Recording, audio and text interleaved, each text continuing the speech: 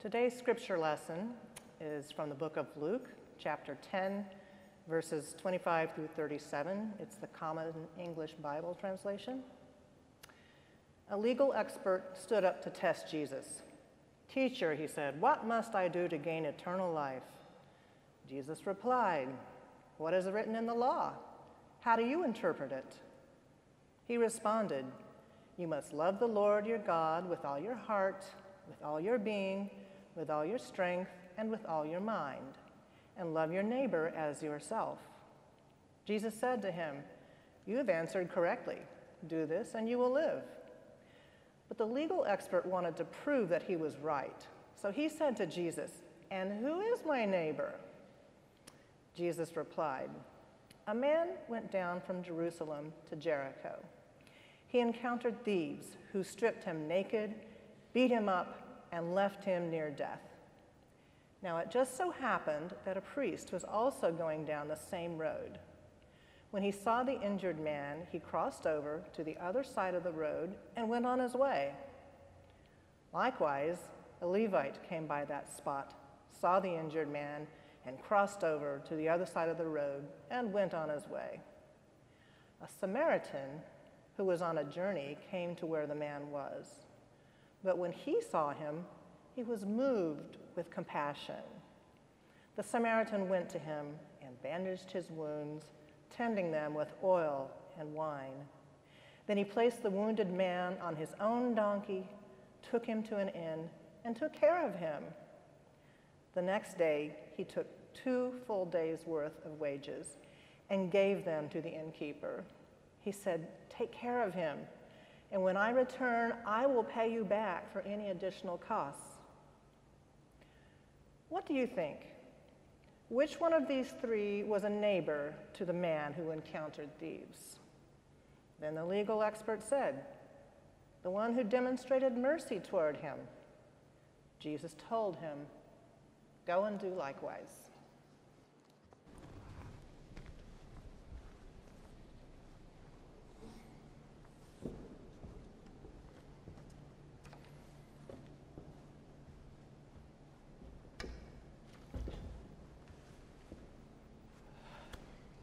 So, dear friends, we continue grappling with this parable and dissecting it for ourselves and the situation in our society and in our neighborhood, asking, who is our neighbor? And let me say quite clearly and unequivocally that this is a deceptively simple parable. But it is a revolutionary parable. And we can start with, today we can look at the priest and Levite and then that Samaritan, but starting really with priest and Levite. And it will be naive and a clear show of ignorance of context, thinking that these were just regular travelers like me or you or anyone around us, who just happened to be religious professionals. We need to remember that Jews at the time of Jesus were de facto hierocracy. That means government by priests. And that was certainly true in Jerusalem and in Judea at the time of Jesus. At the time, this arrangement of rule by priests was about 200 years old system. In my Friday message, I mentioned where it most likely started with Simon Maccabee from the Hasmonean dynasty. They were all priests and kings at the same time. They were from the priestly family, Maccabees. And later, when the Romans took care or occupied Judea, when Romans took over, they had their occupying military presence there. They were collecting their taxes Roman taxes, but everyday ruling, everyday life was actually administered from Jerusalem temple by those Jerusalem priests. And those were primarily, of course, high priest, but beneath him there was an entire hierarchy, ranks of priests, divided to at least 12 different layers, just like regular government and administration. So under high priest there was Sagan, in Greek it was strategos, we would probably say this time something like first secretary. And beneath directors of weekly operations and directors of daily operations, and there was a chief treasurer priest and a number of his subordinates, overseers, ordinary priests in number and in ranks and different responsibilities, and finally Levites in their different functions and ranks. And all those priests and Levites were vested with not only religious responsibilities, but with power, political power, not only religious. The power over daily lives of regular people. Priests, Levites were more than just religious professionals, regardless of their rank. They were part of a ruling elite vested in keeping and protecting status quo. The closest which comes to my mind would be a medieval European Prince Archbishop of Salzburg, for instance. That would be from the time of Mozart, Amadeo Mozart. Colorado Mansfeld was the Prince Archbishop of Salzburg, and he had control over Mozart. He could dismiss him, send him, or allow him to compose in Vienna. Otherwise, his subject would be in Salzburg. So those were authorities similar to the authorities of priests in Jesus' time. In our recent times, we can think of Martin Luther King, who was also a minister but had a political authority, or William Barber II in this time.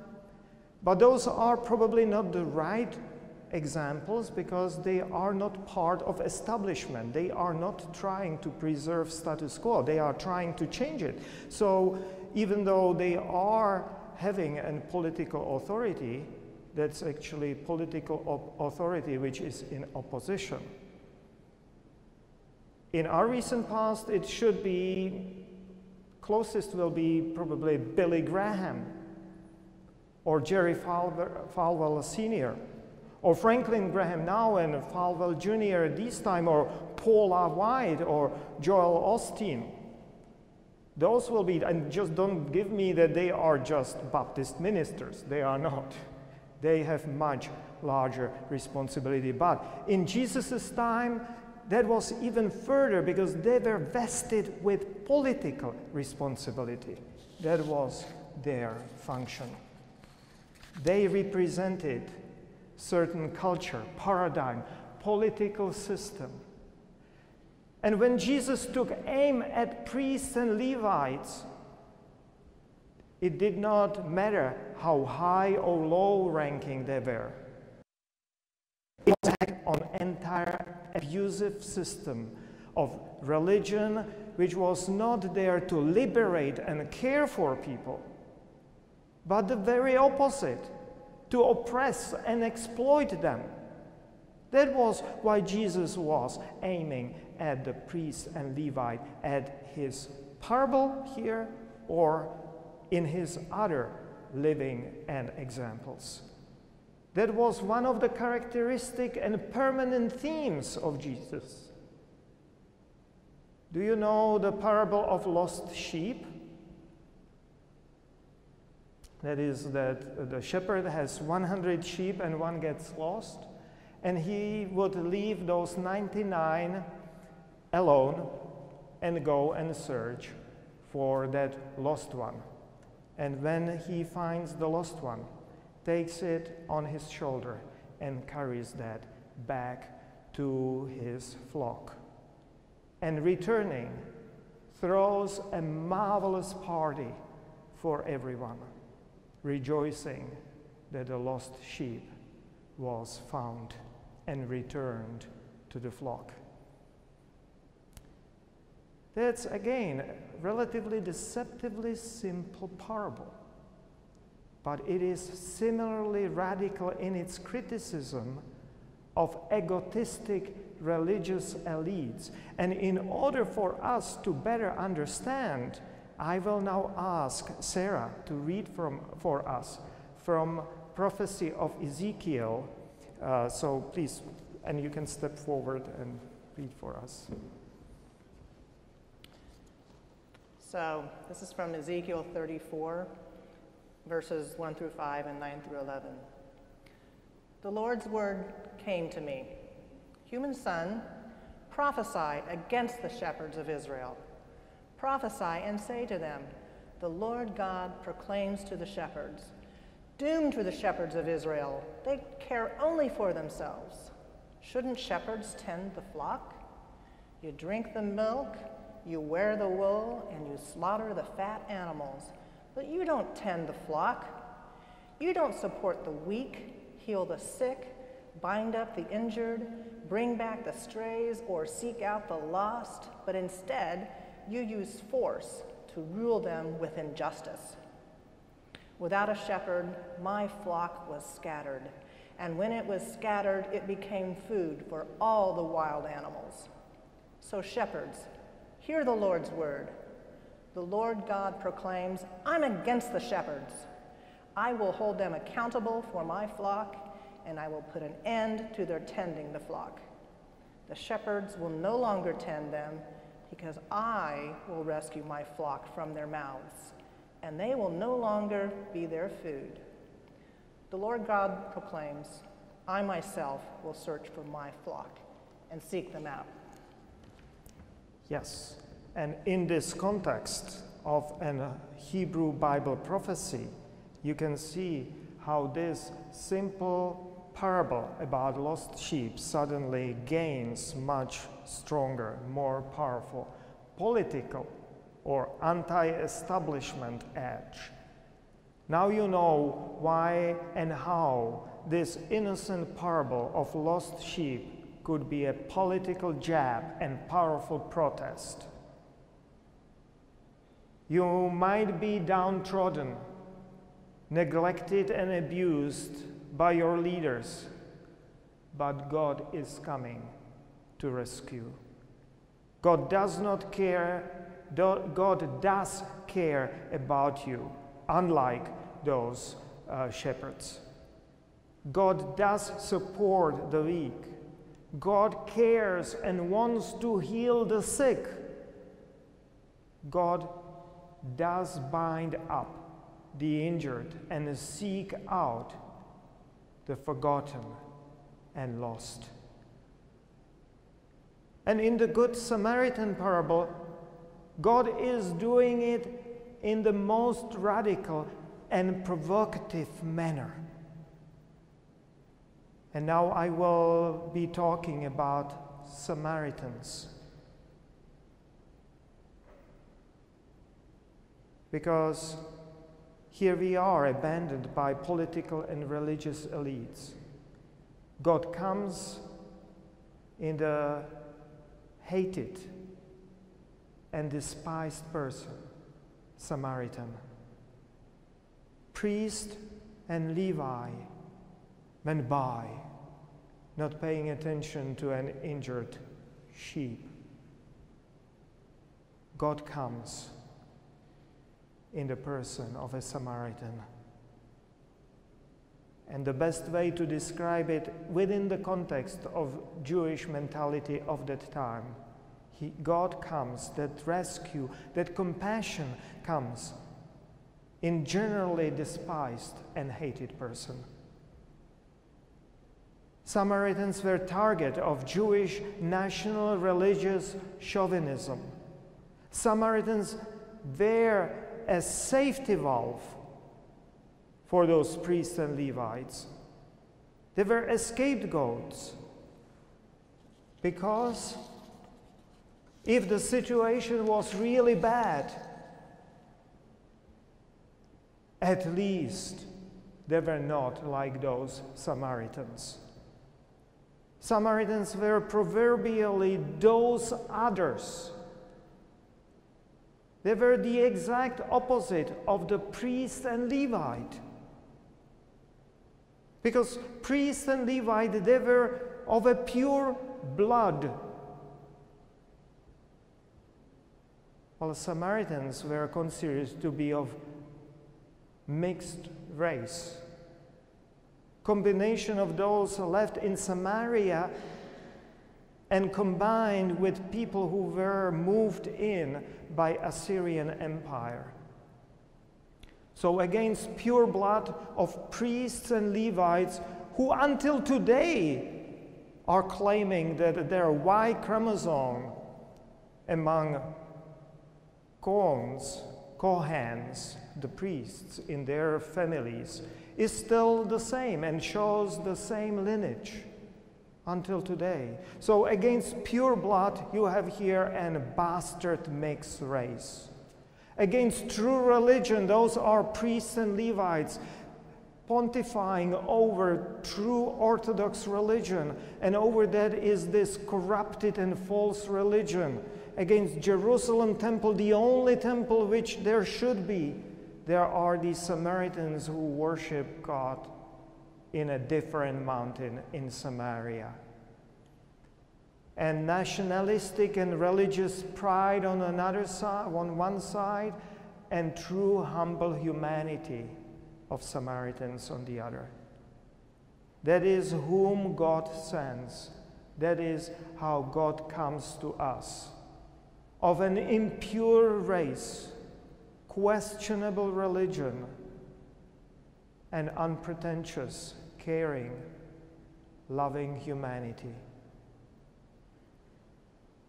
Just like us, we are also abandoned, lied to, and abused.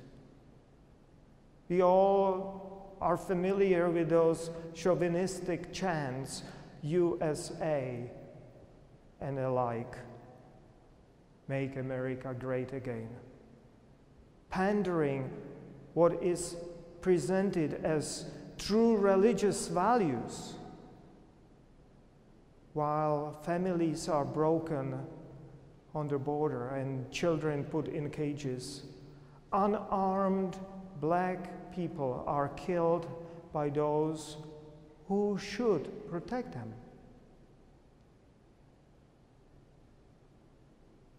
We all know about already flimsy health care being threatened. And in that situation, God is coming in a compassionate person of mixed race,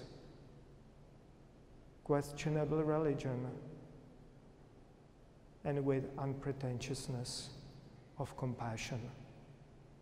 God comes to us in a Muslim refugee child, in undocumented dreamer, in Bangladeshi fruit vendor, in Black Lives Matter activist waking us from lethargy, in form of Indian, Chinese, Iranian doctor, or Filipino, Caribbean, or Kenyan nurses fighting for the universal health care,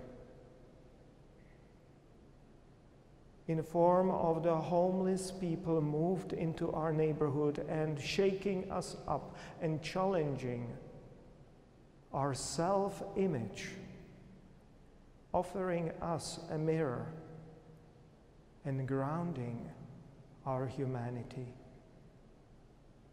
That is the way God is coming to us, while we are being abandoned by those who are pretending to be of pure blood and true religion.